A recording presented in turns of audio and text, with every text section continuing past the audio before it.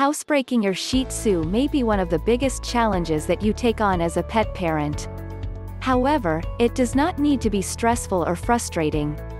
In fact, it can build self-confidence, both for you as a trainer and for your Shih Tzu as a student. The actual fundamentals of house training a Shih Tzu are not overly complicated. Your level of success is directly related to how much effort you put into this and how closely you follow the training guidelines. Before I move on with the video, I want to ask you a simple question. Do you want to train your dog for any basic commands like sit and stay? Do you want to stop any of the behavioral problems of your dog like pooping inside the house, biting, jumping, or barking? If your answer is yes, please grab the free Dog Training Secrets Guide in which I have disclosed the deepest dog training secrets that professional dog trainers don't want you to know about. These training secrets would help you have a well-behaved, super intelligent, smart and obedient dog without spending hours in training him or her. This secret training technique ebook is available for free only for a limited time. So go and grab it before it's too late. Link to the free ebook and training videos is in the description below. Indoor house training. 1. Do not assume you can skip over potty training instructions. Most are still applicable, using a leash, timing, keeping the pup in the designated area for up 15 minutes, giving rewards, etc. 2. Consider what sort of indoor method you want to use. For Shih Tzu kept in a defined area such as a playpen, pee pads usually work best. In some cases, an artificial grass mat or a real one like the Real Grass Dog Potty can work well and is also a popular option when setting up a secondary area that is only used during inclement weather. 3. Take advantage of the opportunities if the pee pads are missed. For bowel movements, move the feces onto the pad for a small amount of time to transfer the scent. For urine puddles, before you use enzyme cleaner, wipe it up with paper towels and place those onto the pad for a bit to transfer the scent. 4.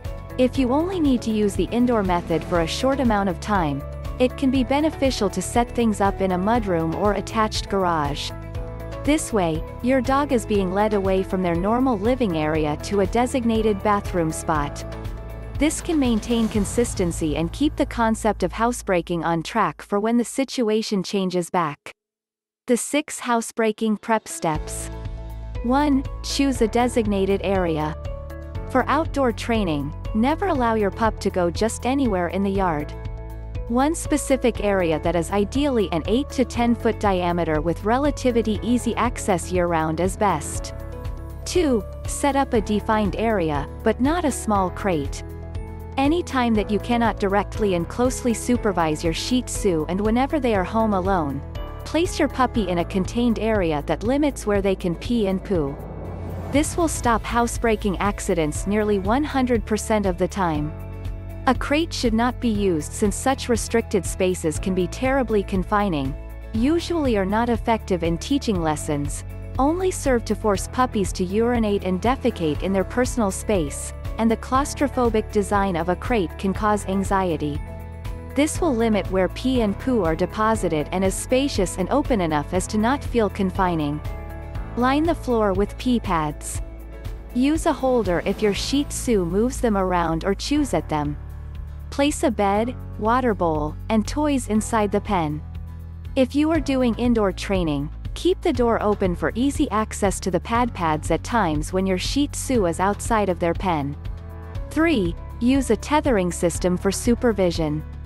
Simply keeping an eye on a pup is not always an effective supervision method since this will no doubt lead to the pup peeing as soon as you look away or scampering off and leaving a puddle before you can catch up to them.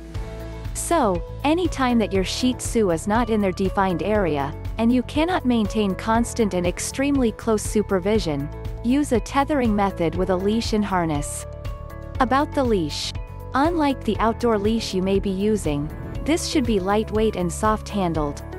The soft handle makes it easy to slip it around your wrist or slip it through a belt loop on your slacks. 4. Have effective training treats. If a puppy pees or poos in the designated area, but doing so brings about no beneficial results, there are no compelling reasons to do it there again.